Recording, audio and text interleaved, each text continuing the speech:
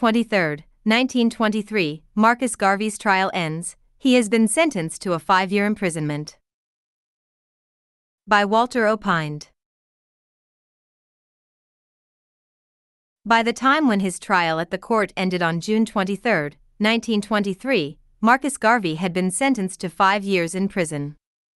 Garvey blamed Jewish jurors and a Jewish federal judge, Julian Mack, for his conviction. He felt that they had been biased because of their political objections to his meeting with the acting imperial wizard of the Ku Klux Klan the year before. In 1928, Garvey told a journalist, "When they wanted to get me, they had a Jewish judge try me, and a Jewish prosecutor. I would have been freed, but 2 Jews on the jury held out against me 10 hours and succeeded in convicting me, whereupon the Jewish judge gave me the maximum penalty." Marcus Garvey was convicted on federal charges of mail fraud in connection with the sale of stock in the Universal Negro Improvement Association's Black Star Line. However, he confirmed that those allegations were politically driven. Marcus Mosiah Garvey was an advocate of black nationalism in Jamaica and the United States. He was a leader of a mass movement known as Pan-Africanism, and he founded the Universal Negro Improvement Association and African Communities League, UNIAACL. Garvey also founded the Black Star Line, a shipping and passenger line, which promoted the return of the African diaspora to their ancestral lands.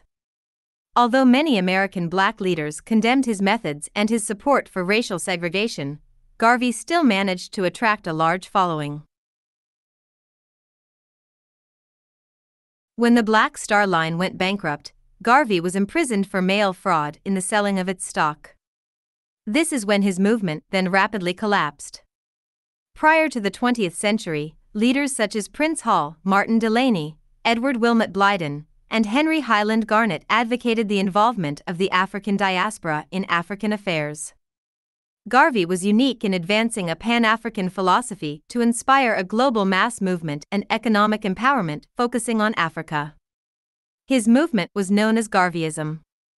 Promoted by the UNIA as a movement of African redemption, Garveyism would eventually inspire others, ranging from the Nation of Islam to the Rastafari movement, which proclaimed Marcus Garvey as a prophet. The Garveyism focused on persons of African ancestry in the diaspora to redeem the nations of Africa, and for the European colonial powers to leave the continent. His essential ideas about Africa were stated in an editorial in Negro World entitled African Fundamentalism, where he wrote, "Our union must know no clime, boundary, or nationality, to let us hold together under all climes and in every country." Sometime around November 1919, the BOI began an investigation into the activities of Garvey and the UNIA. Toward the end, the BOI hired James Edward Amos, Arthur Lowell Brent, Thomas Leon Jefferson, James Wormley Jones, and Earl Titus as its first 5 African American agents. Although initial efforts by the BOI were to find grounds upon which to deport Garvey as an undesirable alien, a charge of mail fraud was brought against him in connection with stock sales of the Black Star Line after the U.S. Post Office and the Attorney General joined the investigation.